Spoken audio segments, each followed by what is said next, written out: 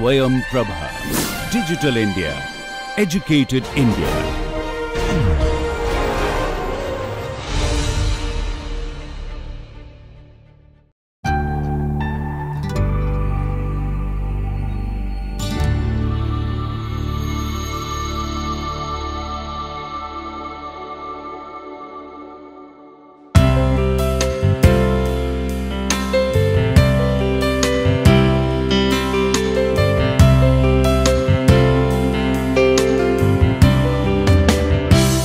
Hello friends, in crystallographic texture the last lecture in this particular module will be on application.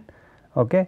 So, what is the application of understanding of texture on one of the properties, that is what we are taking, okay, and that is what we have discussed earlier also, that when you are deforming or you are doing a deep drawing of any sheet material, okay, so there is a flow anisotropy. That means, if I take for example, let us take a material or a rolled sheet for example.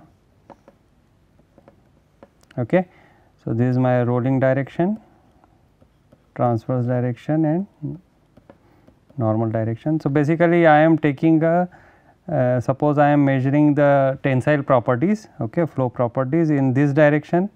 So, I am taking a sample from here, and then so this is I would call as 0 degree, okay, and then maybe I will take another sample like this, okay, at 45 degree, okay, or maybe another sample like this parallel to TD, okay, that I will call as 90 degree, okay. And if I measure the flow properties in each of these condition, if the flow properties are same, okay, the ductility, the yield stress and so on, okay, then I have no problem, the material is isotropic, okay, and there will not be any problem in the formability of the material, okay. But usually the issue is that suppose if I take a round blank like this and I am deforming it, okay.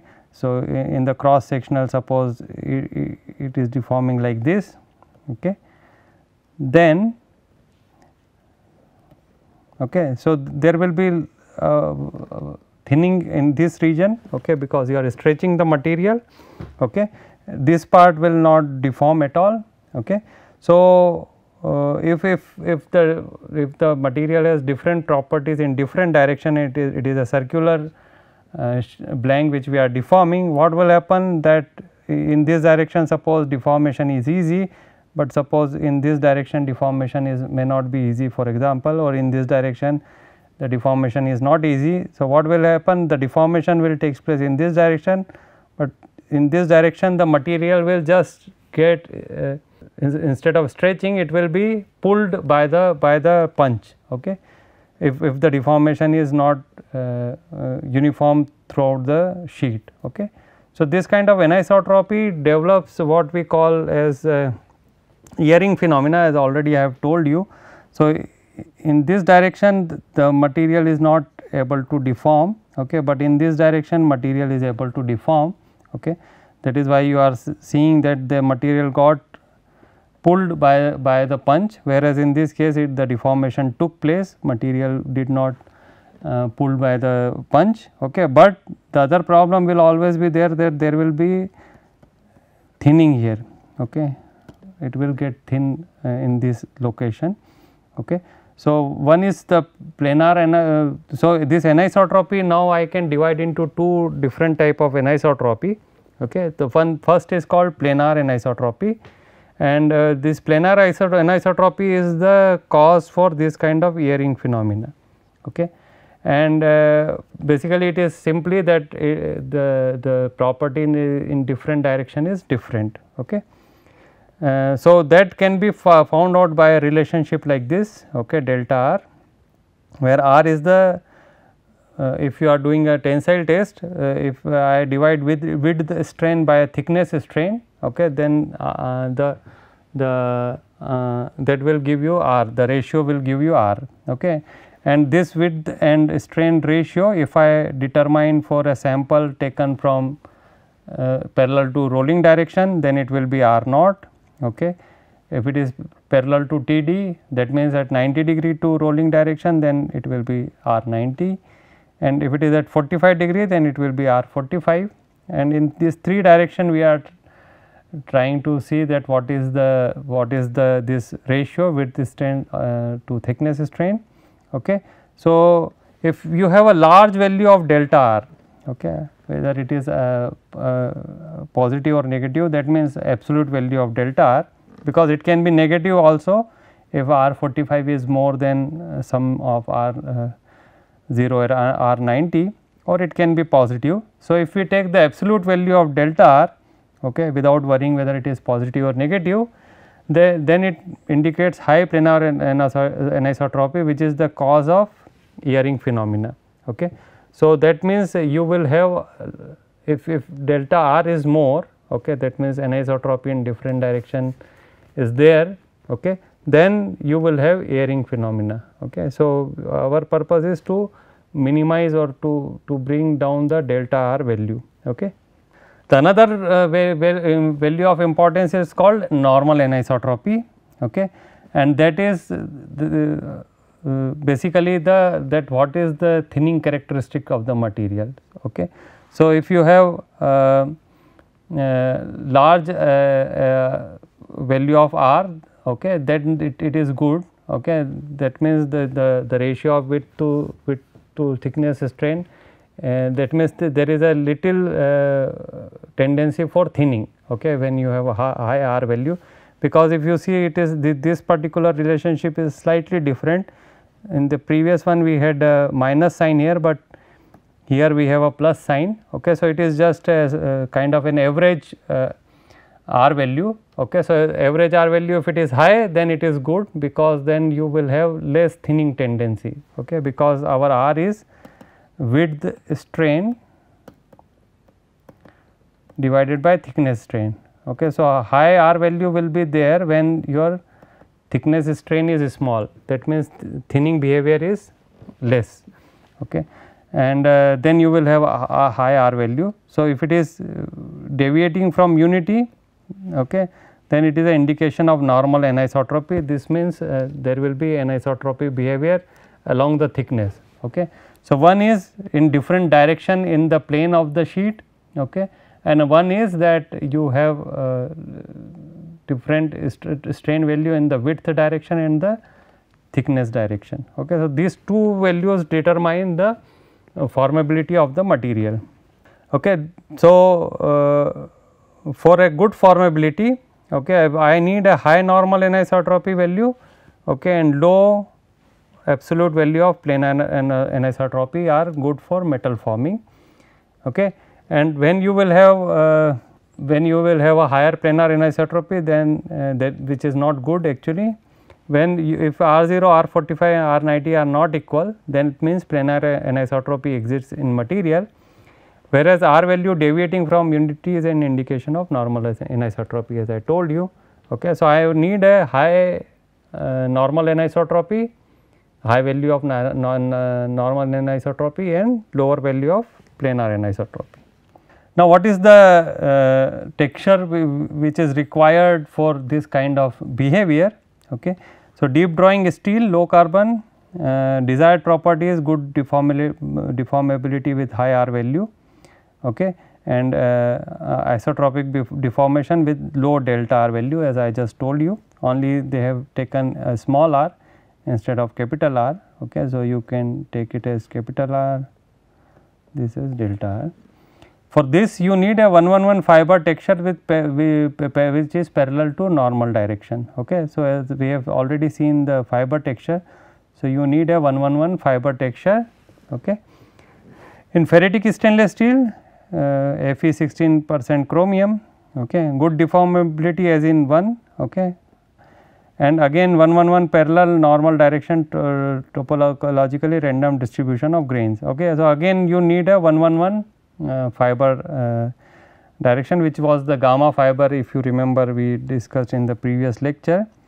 If you have a electrical steel, now electrical steel the purpose is different. There the purpose is not the formability, but the purpose is to reduce the hysteresis losses, okay, as you can understand that these electrical steels are used in transformers where you have this primary and secondary windings. Okay.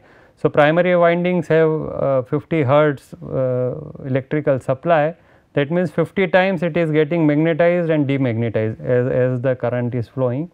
Okay. So, if you have a very high hysteresis losses, okay, it means every second 50 times you are having that hysteresis loop. Okay. If you remember you have a hysteresis loop like this, okay, and in each loop whatever is this area that decides the energy loss. Okay. So, if energy loss is very high, then of course transformer gets heated up and also your efficiency will be low. Okay.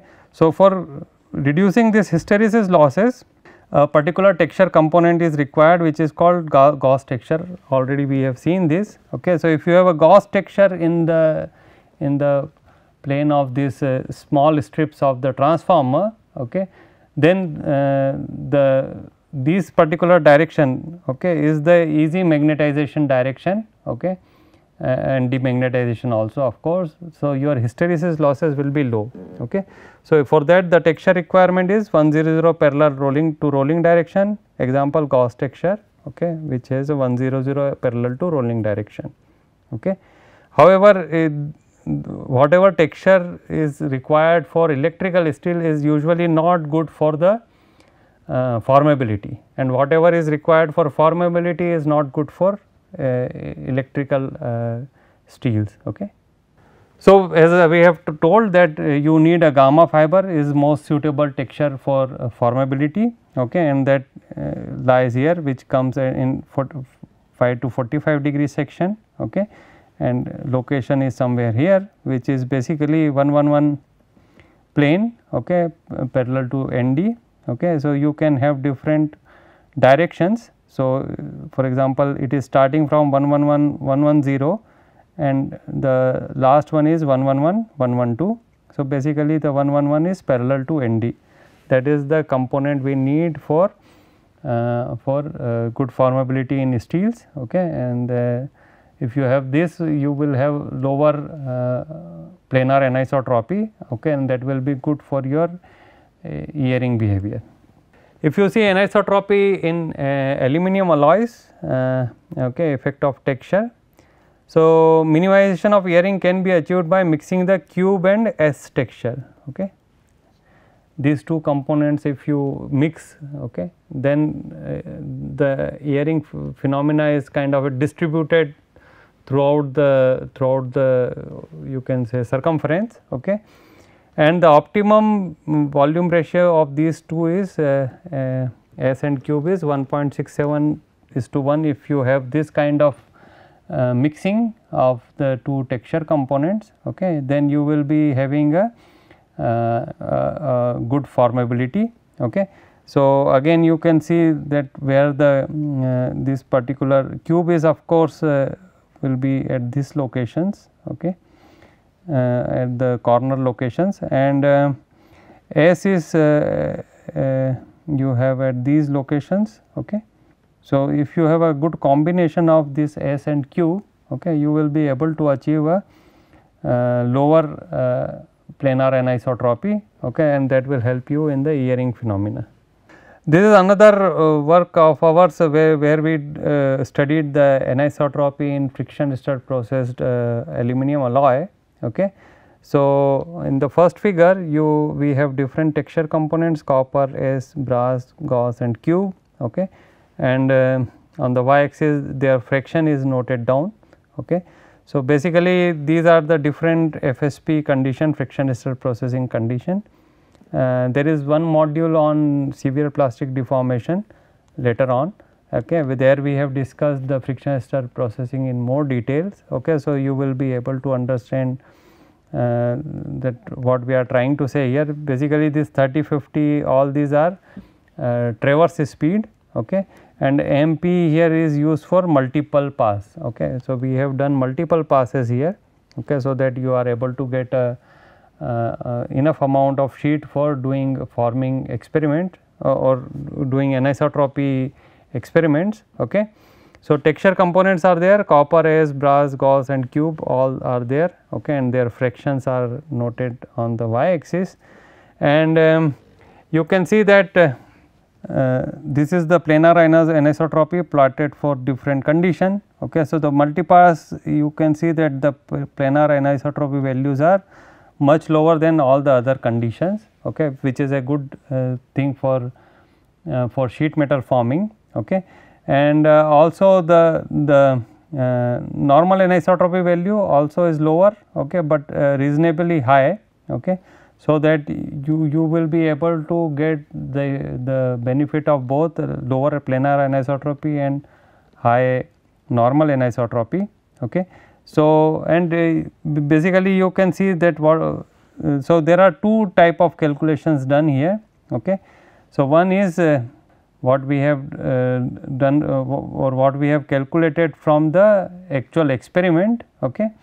So, you have experimental value and calculated anisotropy, experimental and calculated. So, these are shown, these particular ones are the experimental ones, okay, and these are the estimated from the texture analysis. Okay. So, you have different texture component, they will affect the anisotropy property. So, you can see that there is a nice matching between the calculated anisotropy and the experimental anisotropy, both are increasing and decreasing almost in a similar fashion. Okay. And in multipass both are showing a very low value. Okay. That means the combination of texture component which is we have achieved in 30 and 50 megapascal. So, you have low cube is coming down, okay. And similarly if you see brass, copper is going up in case of this 30 megapascal where you have the minimum planar anisotropy. Okay. For S also more or less same, but for 50 megapascal it is 50 multiplies at 50 it is coming down. Okay. So, the effect of that you can see on the planar and this normal anisotropy. So, since it is achieved in the multiple pass frictional stress processing, so that is a very good condition for forming. Okay. So, with that this is again a short lecture on the kind of a case study or application of texture in mechanical properties. Okay. So, now we have seen that what do we mean by texture, okay, and we also have seen that different processing condition give rise to different type of textures, okay, texture components, and this texture component ultimately affects mechanical properties. Okay. So, this gives you a complete picture that how the processing conditions affect the microstructure and texture, okay, and then how that in turns affect the mechanical properties, that is the ultimate use of the material. For example, either it can be in case of forming process or it can be in terms of electrical steels. Okay. So, this should be a good example of control of different microstructural properties by processing and then seeing the effect of that on the properties. Okay. So, thank you for your attention.